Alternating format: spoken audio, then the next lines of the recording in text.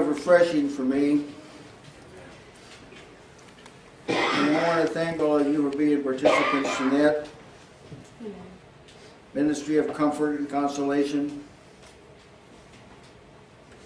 We're talking about spiritual peace. This time I want to make an attempt to define spiritual peace and how it is obtained. There's an expression made by the psalmist that is germane to this subject, found in Psalm 4:8. I will both lay me down in peace and sleep. For thou, Lord, only makest me dwell in safety. See, when you sleep, you're vulnerable. Take Christ out of the scenario. Take God out of the scenario. You're vulnerable. You don't have control of your mind. It could be a very dangerous time. Some people have taken their own lives because of what occurred when they were sleeping. I've had terrible thoughts in my sleep. And when I awakened, I was so thankful God made me dwell in safety. Amen. It has to do with the peace we're talking about. Peace, from an experiential point of view, peace is what we call cognitive. That is, you define it, look at it, understand it. But in another sense, it's not. It defies explanation. You can't really explain it. Someone that doesn't have peace, you'll find it very difficult to explain to them that you do. Hard to understand. And there's no easy way to, or convenient way to obtain spiritual peace. It's supposed to be nice if we could tell you to come forward. We lay our hands on you and pray for you and you get peace. Or maybe someone could just like pronounce a blessing over you. I don't deny that this is possible, understand. I'm just telling you I can't do it. And peace can't be manufactured by men's program. You can't say, now here I figured out a way, if you follow these steps, you'll end up having peace. It won't come that way. Spiritual peace is actually, at the bottom line, is a result of believing God. That's what it boils down. What it boils down to. Believing God. Living close, and that involves living close to Him. And being submitted to Him. Peace has nothing to do with outward circumstances. It's transcendent or above earthly circumstances. There could be turmoil going on all around you and you can have peace. Peace is to the soul what the calming of the Sea of Galilee was to the disciples. Here they are rowing across the sea at the Lord's command. I say at the Lord's command. Jesus told them to go to the other side, and they got in a storm doing. Well, you probably don't know what I'm talking about here.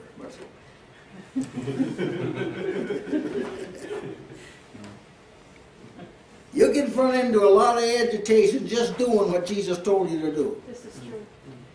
That happened to them. They encountered this storm.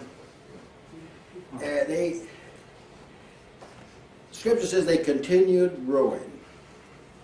They didn't say, well, it was too tough. Let's turn around and go back. We try it again tomorrow morning.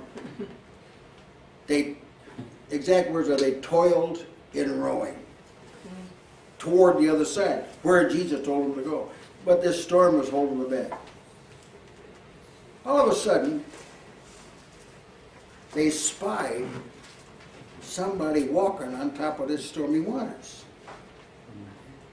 They thought it was a spirit, or we'd say a ghost. And Jesus made as though he's going to walk right past him. They hailed him down. Oh! Over here! He came over there. See? You got to learn to do this. You have to be spiritually vocal. Sometimes it looks like Jesus is going to pass you by. The other person's getting the blessing, seems to be all right on the other side over there. But you got to cry out, over here! Hey! Jesus came over there. Of course, his word is powerful, you understand. And he spoke to the storm. Peace, be still. Calm. Now, when you have trouble, you can choose to fight with it and wrestle with it. I don't advise it. But you can do this. Here's where living close to God is very, very critical. By critical, I mean it's very essential. Because it sensitizes, when you live close to Christ, it sensitizes your spirit so you can kind of tell when he's in the vicinity, so to speak. If you don't, you'll never know there was someone walking on a storm you were in. It just won't see it. But if you live close to the Lord, what does that mean, live close to the Lord? It means you never get out of range of his voice. You can get out of range of Jesus' voice, where he may be talking to your heart, but you're just too far away. Or maybe you're like those folk when Jesus prayed to God, he said, glorify thy name. God Almighty spoke out of heaven and said, I have both glorified it and will glorify it again. Some people said, what's thunder? Just got through thunder. Did you hear that thunder? Yeah. Some people, they were a little more advanced. They said, he was an angel. That's what that was. That's an angel. They're a little further advanced. First people from the first church of the Frigidaire. I don't know if they have an established congregation here, but we got a couple of the first church of the Frigidaire in Joplin. The people that they got a little bit of interest, they said they get the angel category. But Jesus, he knew who spoke. He said, this voice didn't come for yours, it came for mine. I know who this was. Now you can be that type of person. If you're a follower of Christ, you can have that same kind of receptivity to God. And during the time when the people are rejecting you like they were Jesus, if you listen and you're sensitive enough, God will ensure you, I'm with you. I'll not forsake you. As he said to Jacob, I'll not forsake you till I have done all that I told you. I'm going to do it. But you have to be close to hear. So obtaining peace, you can't make the trouble stop. Or maybe you've tried. Maybe you learned this by experience. You can't make it stop. You've got the agitation at the job. You've got the agitation in the neighborhood. Maybe you get the agitation in the house. And you can't make it stop. You may even try to make it stop. Well, we'll just have more commandments in the house. That'll do it. And you find out how utterly stubborn kids can be. Or you can say, I know he's here. I know he's here somewhere. I know that Jesus is walking on this storm somewhere. Because the scriptures say the eye of the Lord is on the righteous. He knows the eye of the Lord is upon the righteous. He's watching them every step. Even when the sea is stormy, even when life's difficult, even when you're just about ready to give up, where Paul would say despair of life. That's where you're at, you know. But summon up your faith. Say, how do I do that? Well, I can't tell you how to do that. I think probably the best way is to be determined to do it. Look down the deep depths of your soul and see. Let's see, what do I think about God? Talk it over with yourself. What's God able to do? Talk it over with yourself. Talk to yourself. When David one time, he was opposed by his soldiers, they were just about to kill him, he says, the scripture says, and David strengthened himself in the Lord. He strengthened himself. To have peace, it really comes a time you have to do that. You have to build up yourselves in your most holy faith, praying in the Holy Spirit. See? That's what Jude said to do. And you do this, and all of a sudden it dawns on your spirit. The Lord is here. The Lord is with me. He said, I'll never leave thee nor forsake thee. That's what he said. Lo, I'm with you always, even to the end of the earth. See? You know this in your soul. Now you know this. You settle it in your heart. Now you kind of, you look for him, so to speak. Try and find a sign of his presence. And sometimes it will be, I know this person over there could be causing me a lot more trouble than he is. The Lord's present. See, the Lord can put a damper on the opposition. So they still oppose you, but it's not like it could be at all. So you call out for the Lord, and you depend on the Lord quieting the storm. You cease from your own labors, and you enter into his labors. Because Jesus, you see, has been here in the world, in the earth. He's been here. What's spiritual peace? Peace is knowing. Now, knowing in Scripture means convinced of, but we have to add that because of the people today. Knowing and being convinced of this, that all things work together for good. Not to everybody now, not to everybody. No. All things work together for good to them that love God, it's not all, and are called according to his purpose. Yeah. We know that's true. That verse, Romans 8:28, follows, as you already know, Romans 8:26, which says the Holy Spirit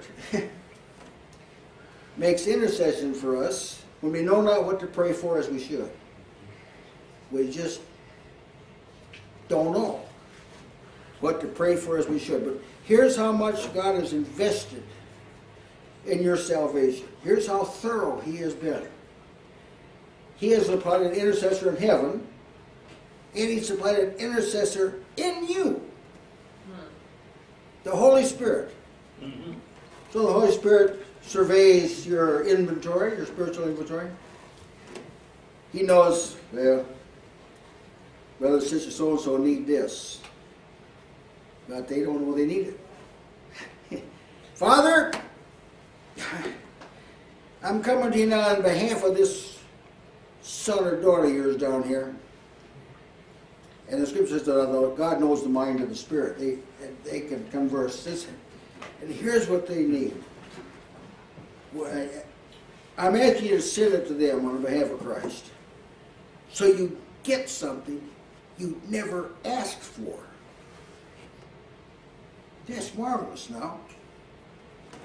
I'll tell you, if your salvation depended at any point on just what you know, well, you'd be in bad stable. You may know it today, you may forget it tomorrow, see? But the Holy Spirit, see how faithful he is? We know not what to pray for as we ought.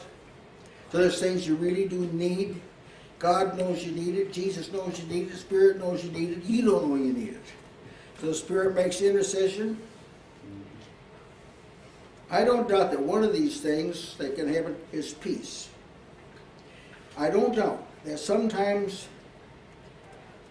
you will get in a situation where you sorely need peace, but somehow this hasn't registered with you. You don't see it. You don't see it plain enough.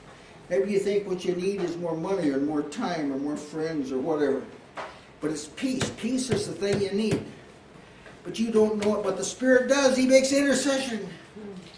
Amen. And then the next verse says, all things work together for good. See, that's the next verse. Which means some of these things working together for good depend on your loving God, depend on you being called of God, and depend often on the intercession of the Holy Spirit. But if you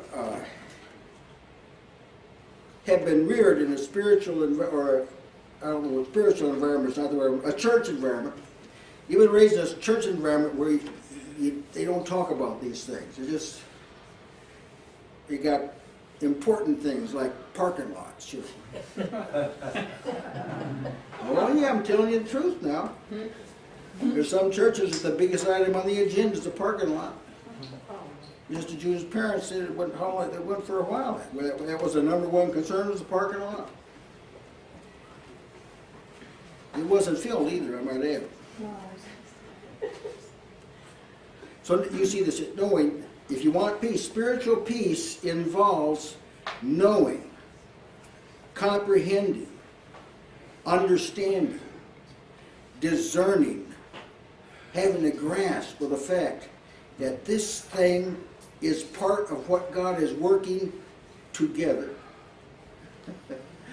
He takes all the hodgepodge of your life, He takes it together, and He makes it fit.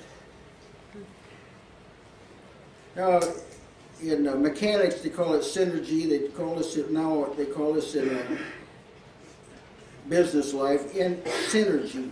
Synergy is where one part makes another part work. A car engine is a picture of synergy. The parts all work together to produce one thing. This is how all things working together. He takes all of life, the sorrows and the gladness, and the difficulties and the things that were pretty easy, and the friends and the foes, and the pains and the pleasures. He works them all together so they make up something that will transport to eternity. Amen. See, the important thing is there's only two places, here and there. There's only two times, now and then. That's it. So now the aim is to get from here to there and now to then. That's why all things got to work together. See, your life can't be chaos and you make it there. That's something of what peace is. Peace is knowing. Paul, he's enduring a lot of opposition, a lot of personal sorrow. He had a lot of concern for the churches. Oh, with the God we had a lot of people like that. Their concern was for the churches. Because if the church isn't working, nothing the church is supposed to do will be working very well, at any rate. He looked at his life, and if he'd had a counselor, he'd said, well, Brother Paul, you really got your problems. I can see that. I think what you need, a sabbatical. That's what you need, a sabbatical. That'll help you to kind of gather your strength. Paul says, no, I know. It's again, we're talking about cognition, perception. He sees this. This isn't just pretty words. I know this will turn out to my salvation. I know this is going to, it looks like it's against, but I know this is going to contribute to my salvation. That's peace. Peace of God is being resolute. And I want to give you an example of resoluteness in the Shadrach, Meshach, and Abednego. Now these three men, they were boys, young boys. Daniel and these men were young boys when they were taken captivity. And estimate 13, 15, somewhere in there. But they'd been told, they'd been raised right. They took the side of God, and they eventually these three men became pretty governors and became key men in Babylon. And Nebuchadnezzar, he built this tremendous statue, stuck it out there in the plain, commanded everybody to bow down, worship that image, or face the consequences of being burned in a fiery furnace. Or in our language, or face the consequences of losing your job. Or face the consequences of losing your house. Or whatever. Now here's what these men said. "Oh, Nebuchadnezzar, we're not careful to answer thee about this matter." They meant, you notice, Nebuchadnezzar, that we haven't called for a prayer meeting. Did you notice that, Neb? We don't have to pray about this. This is not even a crisis for us. Wow. We know that our God's able to deliver us. There's no question there. That's right. We know that can happen. And He will deliver us, O King. But it means that in some way it'll all work out. But if not, we want you to know this. We're not going to serve your gods, nor worship the golden image you've set up. That's resolute. Now at some point, if you want peace with God and peace in your heart, you have to be resolute. Some people, particularly some young people, some older too, some of their peers or people in their group are trying to get them to shape up according to their things that they know are not right. Yeah. And they threaten them by, we won't be your friend anymore, and so forth. Being resolute says, look, God could take care of this whole situation right away. He could carry us away from it. He could make you drop dead. I mean, there's a lot of things that could be done. But whatever God does, we're not going to compromise our faith. We're not going to bow down to your ideas. That's what peace enables you to do. When your heart has peace, you can be resolute because you know where you stand.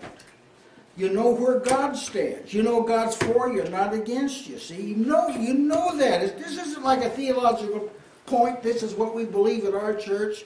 We believe that's not it. It's that you're convinced of this. So your peace carries you through this troubled circumstance. You might know there comes a time of peace will teach you this. That God, this is 1 Peter 5:10, that God will, after you've suffered a while. I said, after you've suffered for, you know what I'm talking about. After you've suffered for a while, for a while. Now for Moses' case, for a while was 40 years. For Noah, it was 120 years. So for a while, if you're not busy for the Lord, oh, it seems like a long time. It takes a long time. When you're working for the Lord, it makes your sufferings brief, more momentary. Even in the flesh. Remember when God told Adam, "You're going to eat your meat with sweat of your brow. The ground's not going to yield to you. You're going to have to weed it out and everything. You're going to have to work." But I choose to call this therapeutic work. In this kind of work, you keep out of some trouble. You do. Part of peace, having peace, is, so to speak, keeping busy. Doing legitimate things. You may not like it that you have to be so busy, but it'll keep you occupied. It will. It'll keep you occupied. And the peace of God can grow, because the peace of God works best in troublesome times. That's when it does its work. Amen. That's when it's valuable. That's when you want it. Peace. After you have suffered a while, establish, make you firm so you can stand a tornado. Strengthen, like a strong tree, can't blow it over easy. And settle you, can't be moved, can't be easily moved. That's after you've settled for a while, God will do this. Now when you know this, you will get peace. Until you know this, you will not have peace. You will be easily troubled, easily agitated, easily moved until you've learned that truth. That God is not trying to make things nice for you. That's not what this is all about. This is not about you having an easy life. That's not what it's about. See, Ephesians 3:10 tells us one of the things God is doing. He is showing principalities and powers His wisdom through the church. So really, now I understand some people can't receive this, but I'm going to say it anyway. People aren't really the ultimate point. God is showing principalities and powers in heavenly places His manifold, multifarious wisdom by working through the church. For instance, Scriptures make it clear that God wants to make known His love, His kindness, His mercy, His grace. He wants to make this known. He wants these traits to be seen. And evidently they had not been seen prior to Christ. We do have a record of a rebellion that spoke out in heaven, and it was not met with kindness or love or mercy or grace. Satan and his host are pitched out. And here's God. He wants to make this known. So now, how do you make your mercy known? How can it be made known? Well, you have to have somebody that needs mercy. Otherwise you can't. It's not philosophical. God's mercy is not philosophical. It's something that's real, but it postulates that there's somebody that needs mercy. Somebody that needs to be kind to them. Needs God to be kind to them. So what He does, the church is the arena in which He's making this known. He wants you to have some significant insight into His love, His mercy, His kindness, His wisdom. He wants you to see this, because when you do, peace comes with the understanding. Peace comes with the understanding. So you say, Lord, I don't want the angels to be disappointed, but what's going on here? One place in 1 Corinthians 11, he was dealing with some of the divisions there. There have been some outbreaks from some of the women. The text indicates they were asking questions like in the middle of a prophet speaking. And he told them, he said, now you got to remember this order is the head of the woman is the man. The head of the man is Christ, and the head of Christ is God. Now see, for those that denigrate women, I've never heard them, not one time, heard them talk about the man being subject to Christ. And I come from a background, we heard an awful lot about what the women shouldn't do and what they can't do, but I never heard anything about what men. It's like men had a right to whatever. Do whatever they wanted to do. Well, in that dissertation, the 11th chapter, he says women ought to have power on their heads, which means they should speak like a subordinate to their husband. Man should speak like a subordinate to Christ, and Christ speaks as a subordinate to God. So being in subordination is not degrading. Right. And he says women ought to have power on their head, and he adds this, because of the angels. They're here today. I can tell you that if you can look up in the front pew up here, and you actually saw there's Michael and Gabriel sitting there, it would change how you acted. Wow. I can tell you if you tend to be dozy, you'd wake up real quick. See, this ties into this what I told you, that he's demonstrated to angels. Angels are watching what's going on. They have an interest in it. And if you know that, it ministers peace to you. Having peace is you're more aware of God than you are of the circumstance. The circumstance is significant, yes. We don't deny that. We don't deny that there are things in life that are difficult indeed to bear. We don't deny that. That's the way it is. We've been through it. We know it. But God is greater than that circumstance. But if you don't believe it, the circumstance will drown you. Yeah. Knowing it gives you peace. Now see that definition of peace, I gave it so you have to kind of think it out. Because there's no grammatical definition of peace in the Bible. It's not that way. How is peace obtained? As the word said in Job 22:21, it says, "Acquaint now thyself with the Almighty, and be at peace."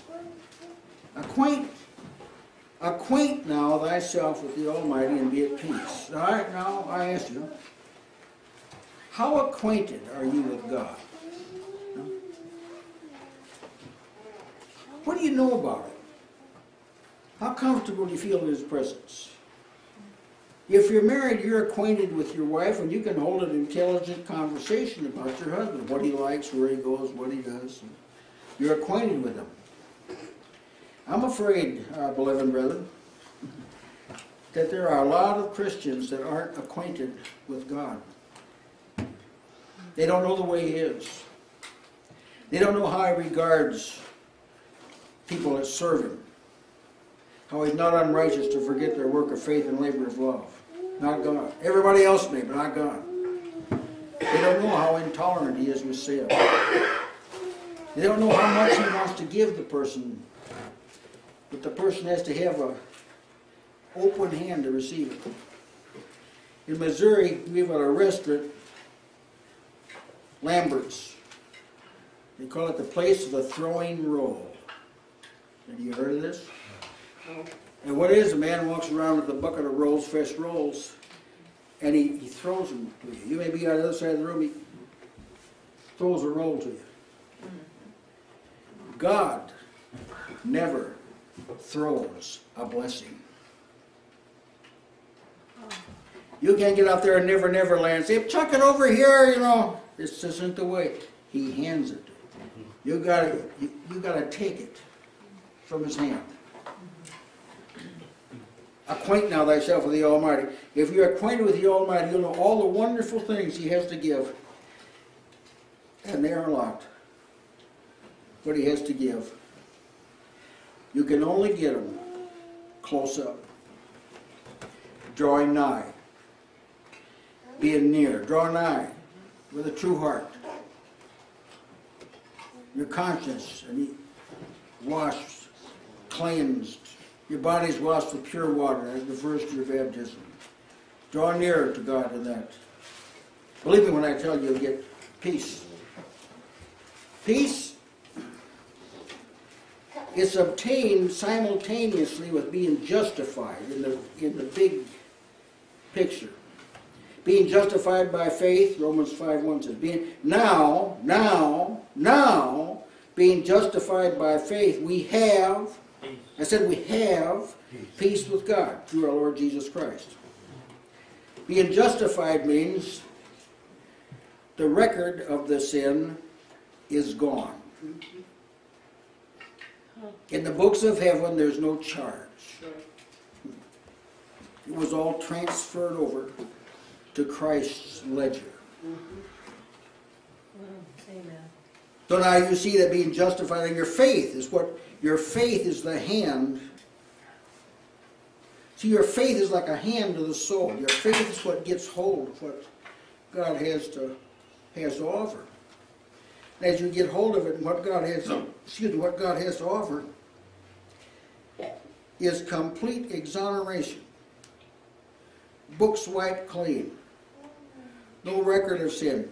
Conscience purged from dead works to serve the living God. Your sin may bother you, your past sin. It's not necessary that they do, but they may bother you, but they don't bother God. Amen. He said, I will remember their sins no more. And some of these sins are like bad. But when it dawns on your soul, I'm justified by faith, God accepts me. Not as I am. I've heard this. God receives you just like you are. These men should find a job at Walmart.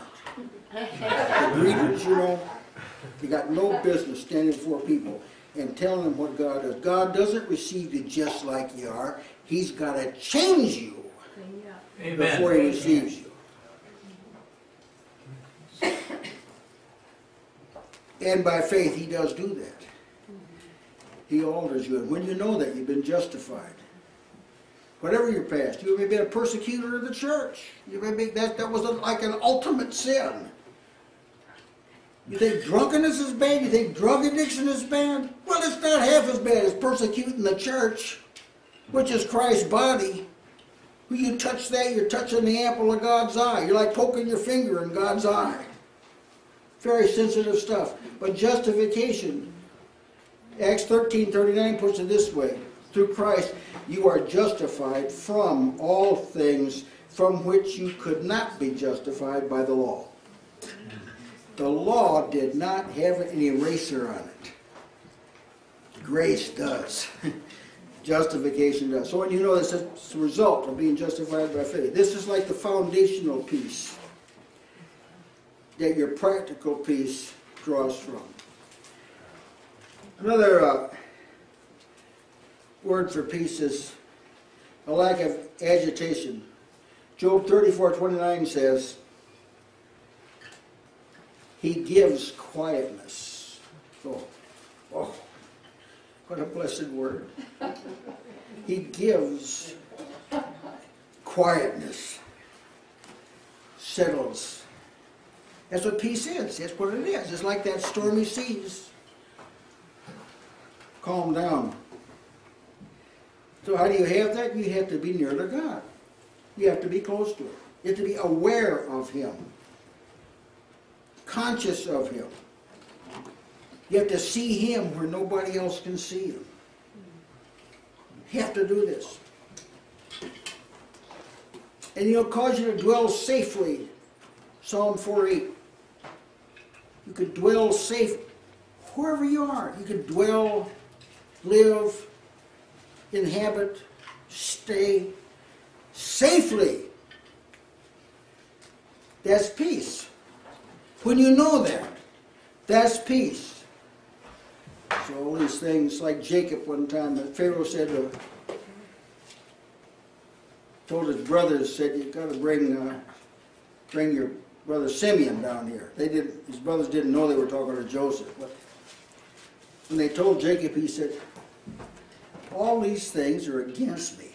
Yeah, my life is not working out at all.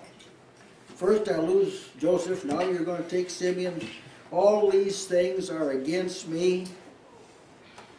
But when you're dwelling safely, you can look at the same circumstances like Jacob did later and see I was safe all the time. Satan cannot do with you what he wants to do. God won't let him do what he wants to do. And when you know that, you have peace. Peace proceeds from meekness, great peace. The peace of the meek. The meek have great peace. Meek, the word meek means easily controlled. The picture is sort of a horse that has a lot of strength, but it can be controlled by the reins. Like by nature, you may be like bullheaded and stubborn, you know. By nature, I'm kind of that way myself. But God can direct a person like that. If you don't direct easy, He has a way of yanking the bit in your mouth. You know? That's why He says, don't be like the horse and the mule, which have to be guided by a bit and a bridle. Don't be that sort of person God's got to knock you down to get your attention. But there are people like this. There are people like this. Years of mine, it's been 50-some years ago. There was a man that was a very unrighteous man. He was married to one of the ladies at the church. And he was at the hospital. He was really in bad shape. I went to see him. His name was Charles Eaton. He served the Lord finally and became a great man of God. And I said, well, Chuck, we call him Chuck. I said, I see the Lord knock you down where He could get your attention. I said, you know, you've been like a pig. You know, as a pig's eyes are slanted downwards. A pig can't look up. No, I can't. Check it out. Their eyes are slanted down toward the earth. Their neck doesn't go up. There's people they're like a pig, swine, not easily directed. Their heads are just looking at the earth all the time. These people will never have peace till they learn to look up. That's when you get the peace. And we don't want to forget too that peace is the fruit of the Spirit. Love, joy, peace. Number 3. Peace. Peace is being spiritually minded. To be spiritually minded, Romans 8:6 says, to be spiritually minded is life and peace. Are you spiritually minded? You got a kind of probe. Are you spiritually minded? That is your thinking in concert with the Holy Spirit? Or are you like here, you got your own little thing you're thinking about? You spiritually minded? If you are, you got peace. To be spiritually minded is life and peace. This evidence, peace, it's evidence of the reign of God. The kingdom of God is not in meat and drink. We dedicate this to all the diet people. You know, they need to know this. The kingdom of God is not in meat and drink, but in righteousness, peace, and joy in the Holy Spirit. Romans 14:17. So as part of peace is connected with God ruling and you knowing His ruling. It's the kingdom of God. The reign of God is in righteousness. People under His reign willingly do not act wickedly. It's peace. They're not agitated all the time. And it's the Holy Spirit works in them. Peace ultimately, it comes from God. Several epistles begin this way. Grace and peace unto you from God the Father and the Lord Jesus Christ. 1 Corinthians, 2 Corinthians, Galatians, Ephesians, Philippians, Thessalonians, 1st and 2nd Peter, and in John he says, grace, mercy, and peace be unto you. See? From God the Father and the Lord Jesus Christ. So there you got a double hitter. From God the Father and the Lord Jesus Christ. But it all depends on how important God the Father and the Lord Jesus Christ are to you. Whether you really are living for God the Father and the Lord Jesus Christ, or whether you just say you are. It's not, no one else can settle this, but you're the one that has to diagnose this and come up. But if you are living for God, you presented your body a living sacrifice to God, you're living unto Him that died for you and rose again. If this is true, peace is on the way to you from God in copious quantities and on a regular basis. Don't try and live tomorrow on the peace you had today. I thank God for days. I mean, what if a day was like 3 weeks long? Whew. Could have been, you know. God put this thing in segments deliberately. So you can live out a day at a time. If you made miscalculations, you can correct them. You see how it works, and peace comes from God. And it's the result of God being with you. Now, commenting on how peace is obtained. It's the result of God being with you. Philippians 4:9 says, the peace of God be with you. The peace of God be not on you. The peace of God be with you. And this springs from believing. God of all grace, fill you with all joy and peace in believing. There it is, it's all spelled out. Give you all joy, all peace in believing. See? That's how you get it. So let's say that, there's a lot of preaching that doesn't have anything to do with believing, trusting, depending, relying. So a lot of preaching doesn't have anything at all to do with you relying upon God, trusting in Him, leaning on Him. But what you hear and how you think does have to do with that, your peace will come to you from God. I like this expression in 2 Thessalonians 3:16. He said, the Lord give you all peace, always, by all means. How about that? That pretty well covers it. I can't forget this. Psalm 119, 165. Great peace have they that love thy law. Well, the law's passed away. Well, you're going to have a hard time with that. But see, the law's passed away as a means to righteousness. That's what Romans 10:4 says. Christ is the end of the law for righteousness to everyone that believeth. You love God's law? Say, which law is it? Well, take your pick. If God laid down a law, do you think He's going to erase it? Do you really think He's going to erase it? Can God really change His mind? Can He alter His promise? Can He take back a word He said? No, He cannot. He changes the law as a means to righteousness. I still love His law. I love His commandments. I love what He's told us to do. I had to learn to do it. It wasn't like automatic, at least not for me. Maybe it was easy for you, but it wasn't. I had to learn to do it. But if you love His law, and you don't argue with Him about it, you will have not only peace, you will have great peace. You will have it. There's some things that have to do with obtaining peace. But you see, of course, all of that presumes that you want peace. This has been nothing more than a boring lecture, if that's not the case. And just to make sure you will want peace, the Lord lets Satan rough you up once in a while. Jesus said, Simon, Satan has desired you to sift you like wheat.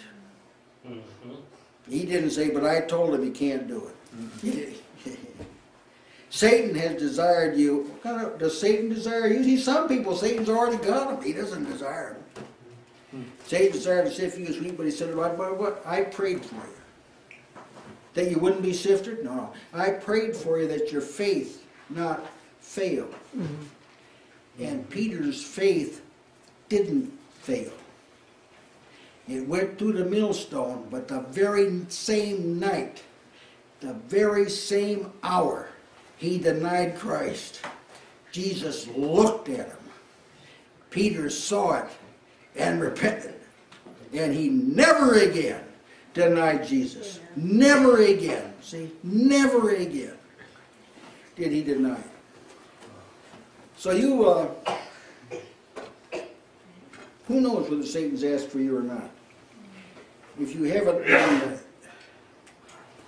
a diligent person in the kingdom of God, I would suspect maybe he hasn't worked for you. But if you're like a pivotal person that God's working through, and there's things being accomplished by you, and you have in your presence Brother Jeff and his wife, there are people like this.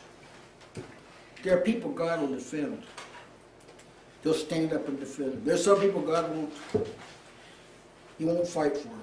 You'll stand up and defend them, see, give them great peace. You can be this sort of a person. Salvation makes you this kind of a person. In Christ Jesus, every resource required to make you acceptable in God's sight and usable by God has been supplied. Everything is there. Like today, if you haven't been this way, today you can do it. You can start it now, instantly. You can be productive in God's kingdom. And Satan can be irritated because you're making inroads into his kingdom, rescuing people from his snares. So I pray all of you will have a lot of real genuine peace. Be able to lay down in peace, be able to go through trials with peace, be able to face disappointments with peace, be able to confront enemies with peace, be able to endure all manner of hardships, oppositions, misunderstandings, you name it. But during these turbulent seas, you're quiet inside. There's a song called Blessed Quietness. Blessed Quietness. The hymn that's new about this. So spiritual peace, you see, it's a big subject. It's hard to condense into a few words. I was about to say I've done my best, but I'm not sure I did do my best. But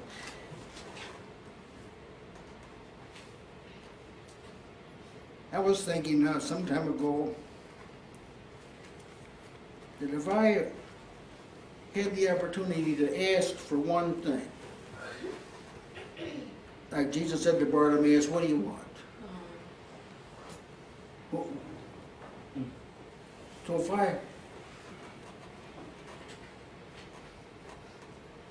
what would I want? What would I ask? Well, during my young married years, I had twin girls that had epilepsy, and each of them had 45 seizures every day. They were 5 years old. It was hard. I prayed to God about it, and to make a long story short, the Lord healed them. Today they're 54 years old. Hallelujah. Healed. But there was a time when that's probably what I'd asked for.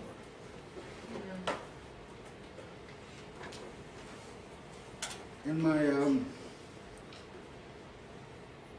my wife came down with Lou Gehrig's disease. 9 months later died of it, and I suppose there was a time when that would have been the request, to spare my wife.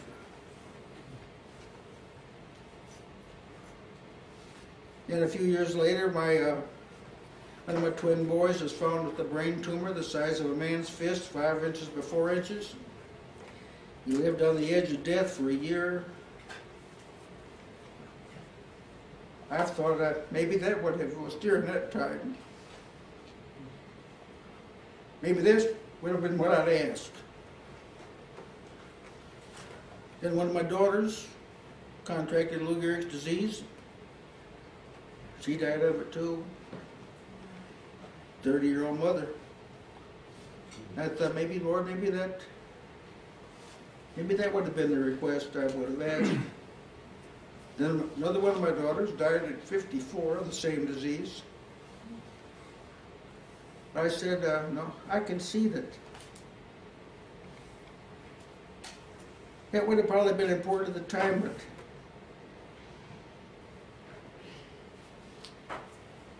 I'll tell you, Lord, what I want. I want to be able to convince people that salvation is what you said it is. Amen. I'm willing to die to do it. I'm willing to bear thorns to do it. But that's what I want. Today, that's what I want for you. To be able to see what we've been talking about. And to tap into it. And in so doing, you'll glorify God. The angels will see it, they'll glorify it. Men will see it, they'll glorify it. I think I'll leave you with those words, but this is the great burden that I carry. It's similar to Paul's, he said, that which comes upon me daily, the care of all the churches. Oh, Lord. In Paul's day, a defection had already started. Jude saw it and he had to write about it.